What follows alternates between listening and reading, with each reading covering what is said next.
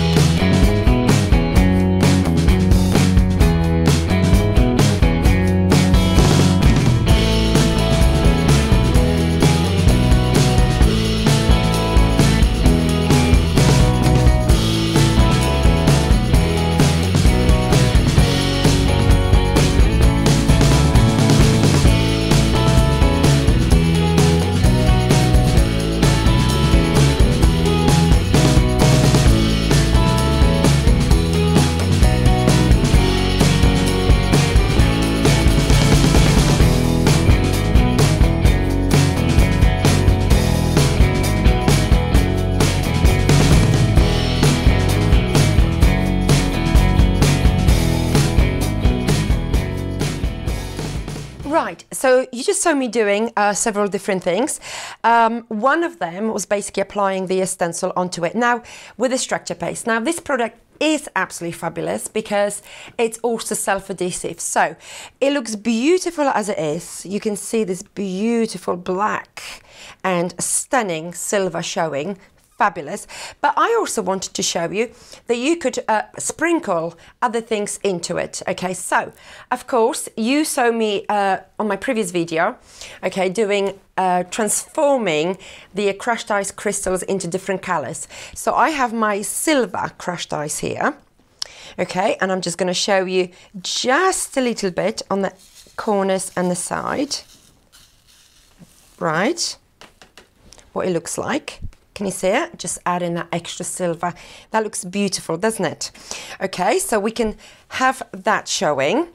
I will also now add a little bit on the actual normal crushed ice, just so you can see how beautifully, you know, you can mix all these colors together, right? And of course, I'm going to also leave a little bit of black as well. So literally on the edge, just ever so slightly here. Okay, so you can see the silver, the clear and the black. So you can actually make a graduate transformation of your stencil. That's fab. But I already have one pre-prepared, okay, and I've trimmed it into a size that I need. So that's my mound, and trimmed it as I said. What I am going to do, I'm just going to rough up the edges as always, and mount it onto a white piece of card, and then actually mount everything onto my card, and then start decorating.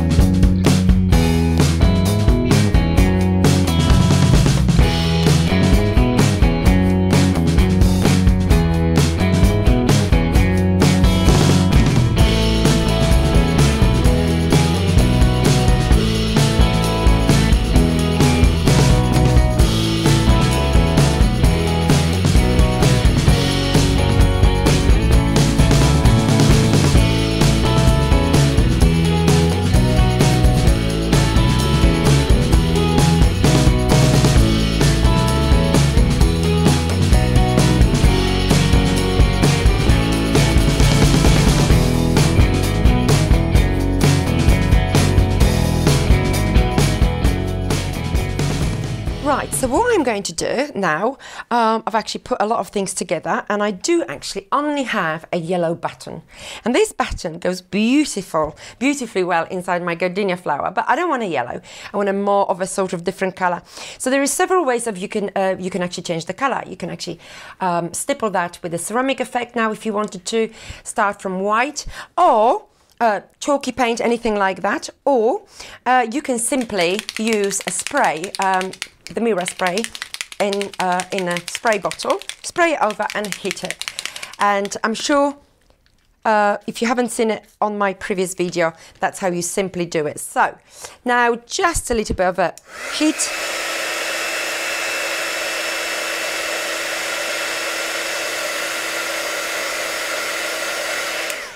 And that's it, my colour is changed literally in seconds. So I'm going to put that to the side, get my clean mound, and now I'm going to literally stick this button inside my flower. Let me just push the glue. Okay. There you go. Isn't that looking fabulous? Now that's how quickly you can actually change any color using a mirror spray. That's why this product is one of my favorites. But we are not done yet. So now what I will be doing, I will be stippling a little bit of a ceramic effect onto this mount, and we're going to quickly stamp a message from our Garden Bloom door stamp set and add that message to our arrangement. Okay?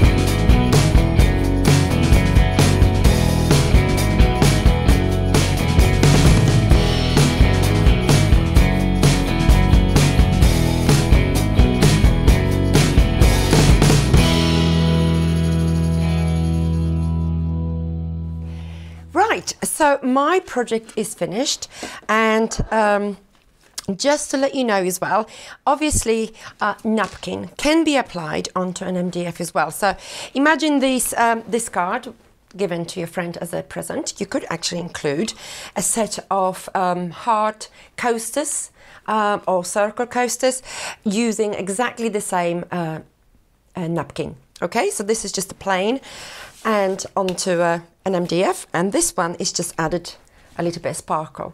Okay, so I hope you enjoyed this video yet again, and I hope to see you soon with another tutorial. And thank you very much for watching, and bye-bye.